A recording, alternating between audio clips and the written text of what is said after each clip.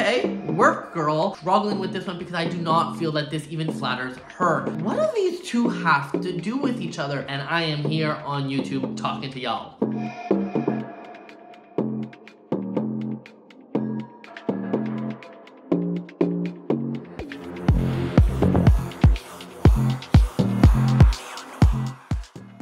Hello my beautiful light brides. For those of you who do not recognize me, my name is Neon Noire, and despite not being in drag today, I am the brightest crane in the box. Y'all, I apologize for not being in drag today. The reason for this is I got a plane to catch in just a few hours. I need to get this video out quick, and not only do I have one episode, but I have 2 episodes to film. That is right, because 2 episodes of Drag Race aired on one night. That means we got double the dosage, double the fun, and also double the videos. So, without further ado, we are playing my favorite game, FAB or Drab, where we rate the looks of RuPaul's Drag Race All-Stars 9, Episode 1, and let you know if the looks are fab and fabulous or drab and awful. And stay tuned all the way to the end, where I let you know which looks are the fabs and drabs of the week. So, in this video, we are gonna be focusing on Episode 1, but make sure to stay tuned till tomorrow or something where I drop the 2nd episode, so you'll get both very shortly. Today, we're gonna be looking at their performance look and their runway look. We will not be looking at their entrance look. If you wanna see my critique of their entrance look, you can click right over here, or link in the description below, because I already made that video. So for the mini challenge, the queens had to create a little bit of a girl group performance, and they are coming in with their performance attire. And on the runway, the theme is signature look, a signature fragrance, where the queens had to come up with a look and a fragrance to match. But I will be judging these queen per queen, giving you both their performance look and their runway look before moving on to the next, and you can find all the timestamps below. First up, it's Gottmik. And for a performance look, Gottmik is coming out with these black gloves, these black thigh-high boots, and this really spiked bodysuit. She is definitely leaning into her punk rock vibes and definitely giving you a moment. I think this outfit is really special. Now, when it comes to performance attires, people generally like to go with things like bodysuits or leotards or catsuits because they're really easy to move in. So this sort of makes sense until you realize it's got all of these spikes on it.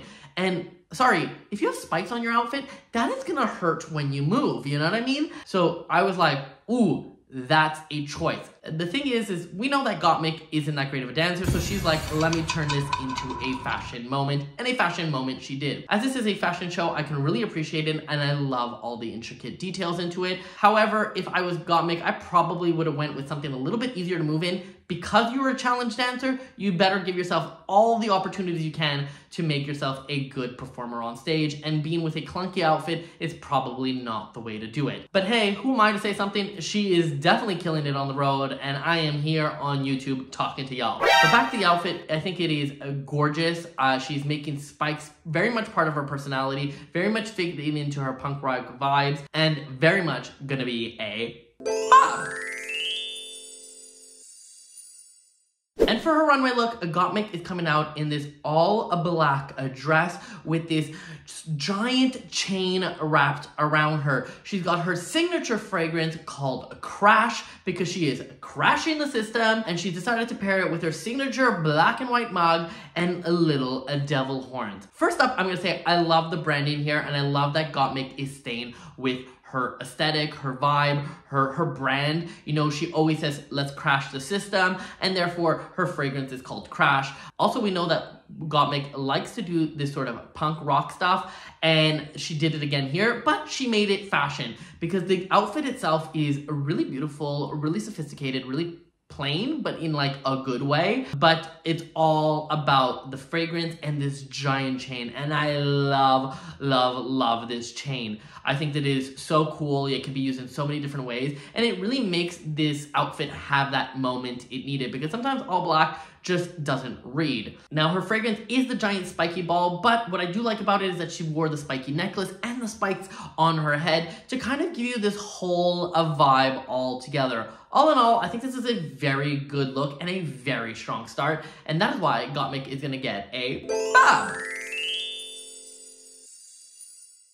Next up, it's Nina West. And for her performance look, Nina West is coming out in this sort of like purple robotic idea. I was not expecting this from Nina West. She usually goes for a very campy vibe. So for her to give us this like chromatica thing, I was like, okay, work girl. I think this is super cool, and purple is my favorite color, so I was happy to see it in the challenge. The thing is that they all mostly went black except for a couple of them, so I wish that this outfit was in black so it would have made them feel like a little bit more of a unit. When it comes to performance attire, they're usually using stuff that they already have in their wardrobes. They're not necessarily bringing it for this challenge, so you always have to give them a little bit of slack. What I'm surprised is that she had that with her, because this is pretty good, and honestly better than what I've seen her do on like her promo, for example. If you want to see what I said about her on the promo, check the link below. I'll post it there. You can watch my other video. On the outfit, I think all the shapes are really interesting. It curves her body. It feels futuristic. It feels new. It feels modern. I feel like the only thing that's really missing is the hair. The hair is typical Nina West, and she went with this giant updo. I think with a look like this, I think just like some slick back Matrix style hair or a long pony would have really brought it into a different direction. I know that's not necessarily Nina West, but she's already doing this. You might as well go full on in that direction. All in all, I think this is pretty cool and pretty special, and with a little tweaks here and there could be really amazing, and that is why she is getting a FAB. And Nina West, for her runway and fragrance look, is giving us criminal. She decided to do this black and white striped bottle that kind of gives you the idea that she is a criminal, but the part that I really like about it is instead of just taking this criminal persona and putting it into her outfit, she decided to camp it up and actually make herself look like the bottle, which I think is so genius. We already know that Nina West is like sort of the funny queen. She's not necessarily going to be the fashion queen, so I like that she decided to lean into it and not try to become the fashion queen, and I think that this is actually a very successful attire. I was really not expecting much from Nina West on this season, but this first episode, I'm like, girl, she is turning it up. And I am really surprised. And yeah, that is a little bit shady. The look itself has got a lot of interesting shapes, a lot of interesting angles, and the black and white is extremely striking, and it definitely gives you like that criminal like jail vibe, but also gives you this like really cool pattern and show-stopping moment. All in all, I think this is really well put together, and that is why she's getting a FAB. Next up, we have a Plastique Tiara. And Plastique Tiara, for her performance attire, is coming out with these black thigh-high boots, this sort of like a bikini ensemble that is black and white with sort of gold detailing in, and she's paired it with this long blonde ponytail, which she is definitely using to do some hairography. Now, Plastique Tiara is serving what the kids want to see. Plastique Tiara is a gorgeous person, and therefore she is showing body, addy. Now, I will say that had this been a runway look, I probably would have been much more severe on it, but since this is a performance look, you can kind of do what you want to do on these sort of performance looks. You know, I'm gonna cut her some slack. This outfit definitely feels like there was probably more to it. My guess is that this had a piece on top of it that was a reveal that then got into this sort of bathing suit sort of number, because that would make more sense as a drag performer, but she probably only used this piece because it fit the girl group vibe a little bit more. Now, once you look at the bikini, you realize that there is some really intricate details into it, which makes me think that this is a reference to something. I just don't know what it is. It's definitely giving me those Sailor Moon vibes, but I know it's not Sailor Moon, so it's probably some other anime that she's kind of referencing. If you know what the anime is, let me know in the comments below. All in all, Plastique Tiara looks fantastic, and therefore is gonna get a FAB. And on the runway, Plastique Tiara is coming out with her fragrance, Fantastique. She decided to do this sort of gold winged moment. She walks around the corner with these like sort of wings on her, and as she walks, they open up. But you notice there is not one set of wings, but two set of wings. She decided to go full mechanical with this and give you bigger and better. We've seen wings done many times on Drag Race, and I'm still always surprised, to be honest, because they are freaking amazing. But she decided to double it up and give you two. And what I love about them is you can see that these are expensive wings because they just move also slightly when she walks. I don't know where the mechanism is on it, but girl, this is fantastic. And once the wings open, you see her beautiful body. She's giving you this sort of like bra and panty moment. She's definitely giving you like Victoria's Secret angels, and I am freaking loving it. Only Plastique can pull off a look wearing absolutely nothing but still look like $1 million. Then she decided to pair it with her fragrance bottle, which mimics the same gold wings but wrapped around it. You know what I love about this bottle is that if it was actually like teeny tiny, I could see it being a really cool bottle and sold in stores. I feel like people would really love it. It's giving me those J'adore Dior vibes, or maybe it's Paco Rabanne. I gotta learn my fragrances, girl. I really love this. This is perfection from head to toe and 100% gonna be a FAB. Next up is Angeria Paris Van Michaels. And for her performance look, Angeria is coming out with these black and white striped buckled bodysuit with these puffy sleeves and black thigh-high boots. I think we are seeing a trend on black thigh-high boots. And she decided to pair it with this coiffed hair. Now, the one thing I will say is this performance attire a little bit confused me, because I don't see Angie in this. This is a really good performance attire, but I probably see like 10 queens that have some version of this. And so it's no surprise that Angie has this one. And you know what? This does look like a better version than I've seen in the clubs. So I gotta give her that. What I'm missing is Angie's personality. And maybe she's trying to switch it up, and that's why she's giving us some of these harder edge. We saw her in her entrance look where she gave us a little bit more of that punk vibe. Here she's going with this vibe. So it is not that Southern Belle vibe that I'm used to. But that being said, the outfit is really cool, to be honest. It is a great outfit. I think a lot of queens would want this, and it looks good on her. And despite not being the most original, I can't really fault her for that, because again, you're taking something from your own wardrobe, and when you are doing multiple gigs, you want something that is versatile that you can dance in, and this is that outfit. All in all, it's not my favorite, but also not bad, and that is why she is still gonna get a FAB. And on the runway, Angeria is coming out with her fragrance, Southern Belle, and it is literally a bell. She decided to pair her fragrance with this head-to-toe look, which definitely has the bell shape, but she's playing more into her Southern vibes. And I think this is so genius. This is like marketing, branding 101, where she's leaning into her Southernness, which we loved on our first season, and she decided to bring it into this fragrance. I love it because it is both campy and cool, but it's actually really well made and really elegant. She definitely looks like the church lady, but like if the church lady was on a runway in New York or something like that. You know what I mean? And I think this is so genius. It's really like taking those vibes but making it more drag. And that's what I want. I don't want things to be so literal. This is drag, this is fantasy. So let's take it up a notch, and up a notch she did. She's got the big hat, she's got the little handkerchief on her neck, she's got the tulle dress, the sleeves. It's definitely giving you all of those church lady tropes, but really like va-va-vooming it. And on top of it all, she is selling this garment and this fragrance, which makes you just love it that much more. All in all, I think this is genius and definitely gonna be a FAB. Next up, it's Miss Vanjie. And for her performance look, Vanjie is coming out with this multicolored bodysuit. It's got yellow, it's got orange, it's got blue, and she decided to pair it with silver boots. Now, this one stands out completely out of the girl group because it literally doesn't match to the girl group. On top of it, I am struggling with this one because I do not feel that this even flatters her. You know me, I am partial to a neon, so you think that I would love this look, but honestly, it's kind of just not there for me, and that's sort of disappointing because I am missing that like edginess, that coolness that Vanjie always brings. This just feels like a basic bodysuit, and one that isn't particularly interesting and definitely doesn't match the others. So that's why I'm gonna go ahead and just go and say it's gonna be a Drab.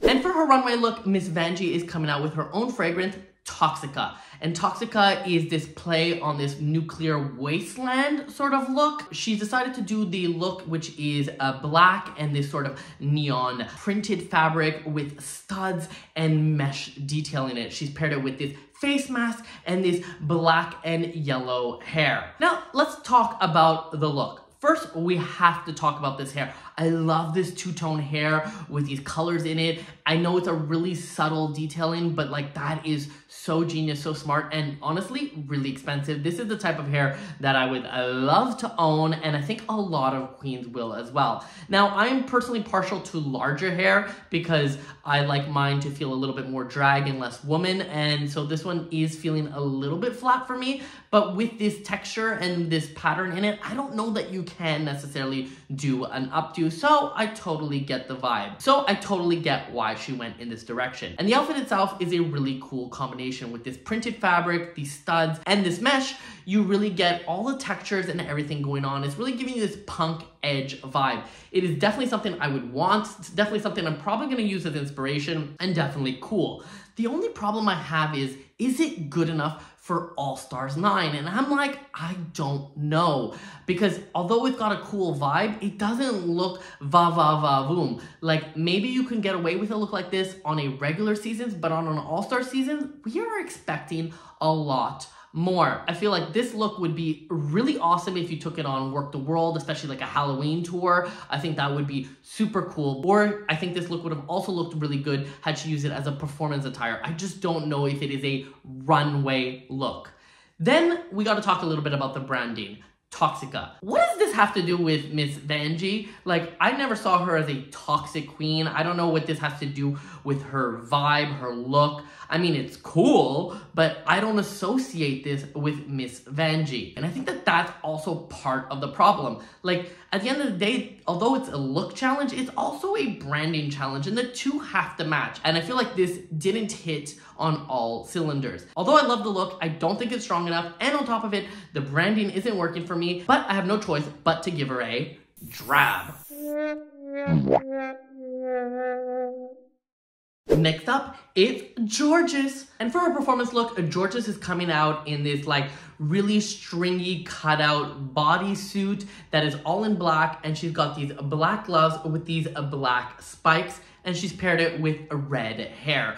Now, I will say that Jorgeous is that body dancer queen, so this is what you kind of expect if you go from Jorgeous. She's gonna be showing you cutouts body all day long. We saw this with her entrance look, and then she is doing it here again. So it is feeling a little bit done, but since this is a performance look, you kind of expect it to be done because she's probably used it for another performance. You know what I mean? You can't really fault her for that. But the part that I particularly like about this specific little bodysuit, these little like arm glove things with these spikes on them, really make this feel some other way, very different, and I'm kind of really digging that. Now, she decided to pair it with red hair, and I thought that was a little bit of an odd choice. I think this would have looked a lot better with black hair to give you a little bit more oomph. I think that once you're doing these really plain looks, you kind of have to put some hair into it to really like take it up a notch. But that's my personal choice. That being said, does Jorgeous look bad? No, it doesn't. Is it on brand for her? Yes, it is. And that is why for Miss Jorgeous, despite wearing very little fabric, it is definitely gonna be a FAB. And Jorgeous, for her runway look, is coming out with her fragrance, Little Chiquita. They first showed the fragrance, and it looks like this little bottle of poppers, and I'm like, smart, because Jorgeous always talks about smoking weed and doing some poppers, and I thought, super cute, super original. Then she turns the corner with her outfit, and I'm a little bit confused. The outfit itself is this sort of a feathered half-dress moment with these cutouts on the side and this black hair with these red pieces in it.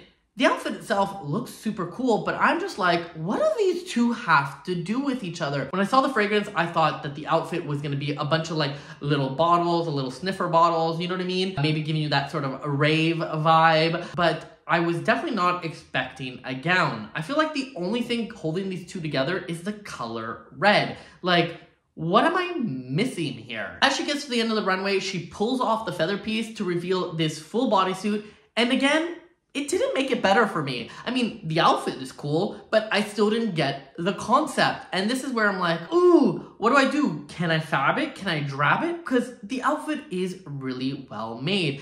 The feathers look expensive. The bodysuit is stoned to the god. So all the things that I keep saying you need to do, she has done. The only thing that I feel like is missing is the branding. And this is where I'm just like, should this have been an actual challenge and just not a runway theme? Because it definitely feels more like a challenge, you know what I mean? All that being said, Georgia's looks gorgeous. The one thing that I will say that is that I, in my professional life, am a graphic designer, art director, creative director in the branding space. So I am extra critical of people's branding. And because I am extra critical of the branding, and this one does not hit the branding, despite being a beautiful gown, I'm gonna go ahead and give it a drab.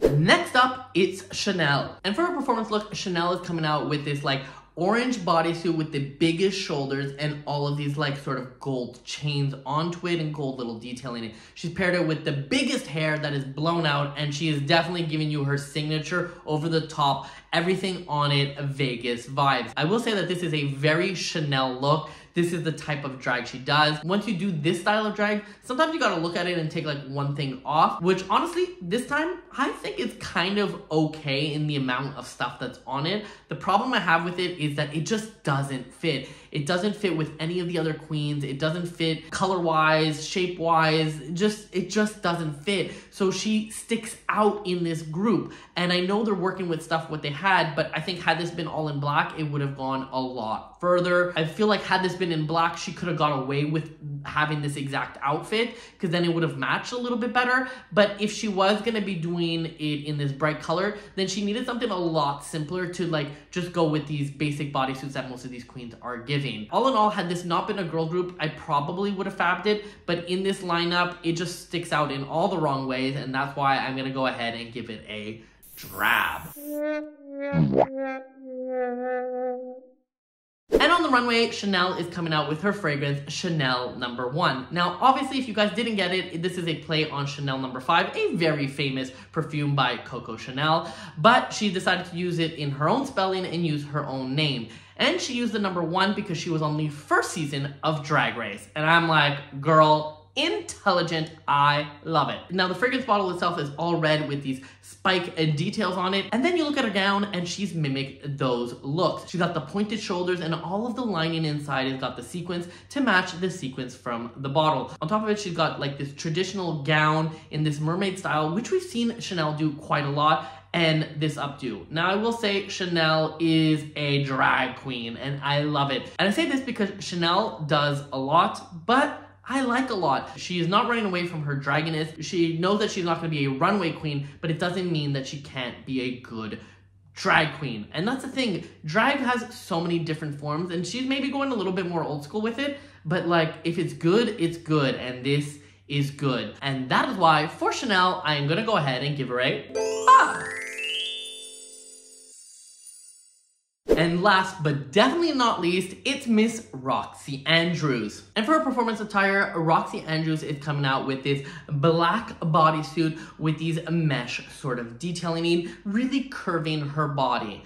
Now, the thing about this bodysuit is I know this is a Mugler bodysuit. So I know she spent a lot of money on this look. The problem I have is there are so many knockoffs of this look, and every drag queen basically owns one of the knockoffs. So I've seen this look a million times. Maybe not the original, but I have seen it done. And that's sort of the problem. For me, it doesn't feel special, even though she's wearing the original one. So I think to the average viewer who is not a drag queen, who is not in the clubs every week, you'll probably think this is pretty cool. And to me, it is not. I actually was thinking of buying the knockoff version, but then I decided not to because I've seen too many people wearing it, and then it annoyed me too. So on one hand, I want to give her kudos because it's a cool look, but on the other hand, I've seen it done, so I'm not really that inspired. But the one thing I will say that is that this fits Roxy's vibe, which is this like fashion girl and this body girl. So for that, I gotta give her kudos. And that is why, despite not being my favorite, I'm gonna go ahead and do a soft FAB.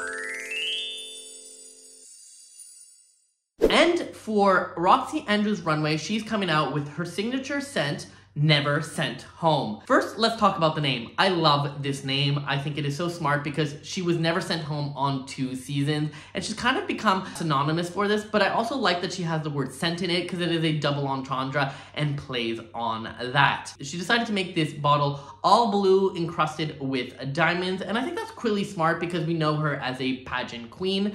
So when she turns the corner, I'm like, ooh, that was slightly disappointed because I was expecting a sort of pageant gown, a little bit more of a moment. She decided to go with this baby blue dress that is flowing with just the littlest amount of rhinestones. And I say that littlest amount, you know, relative. She decided to pair this with blonde hair that is probably human hair because it is feeling very flat. And I don't know about you, but isn't this giving you a lot of Elsa vibes? And I'm like, I don't know. Actually, I do know. I do know that this is not the way it should be going. Roxy is a superstar and we know she can do so much better. I feel like she got a little bit lost and just gave us a pretty dress, and that is just not enough for an all-star season. And she should know this. She's been on an all-star season before. If I was Roxy Andrews, I probably would have went in a completely different look. I probably would have played on the thick and juicy because she said that on her show. She also was that in the lip sync assassin. So I really feel like she could have taken that on, and I think it would have made a little bit of a cooler look. This is feeling, like I said, just a pretty dress, and just a pretty dress isn't enough, and that is why she is gonna get a drab. And with only 8 queens this season, that is it. Now, I will say that this was an interesting week. I will say that the runway felt like almost like a full challenge that they got to do at home, which I thought was an interesting take. And the girl group was, well, the girl group, really. I don't know if this was my favorite first episode. Usually with the first episode, I want it to start with a little bit of a bang, and this one was more of a fizzle. But I'd love to hear your thoughts and let me know if you thought this was a strong episode. Well, enough about that. Let's get into the reason why you guys are here. You guys are here to find out who had my fabs and drabs of the week. So, my drab of the week this week for the girl group look is Miss Vanjie. And my drab of the week this week for the runway look is Roxy Andrews. But enough about the negative, let's get into the positive. So who had my fab of the week? Well, my fab of the week for the girl group goes to Gottmik. And for the runway look, my fab of the week goes to Plastique Tiara. Okay, y'all, do you agree or disagree with my thoughts, comments, even my fabs and drabs of the week? Well, go ahead and leave a comment down below. I do read all of them and try to reply to most of them. And while you're there, go ahead and hit that like and subscribe button. Once again, my name is Neon Noire, at Miss Neon Noire on all social platforms, and I'll see you in my next episode. Bye-bye.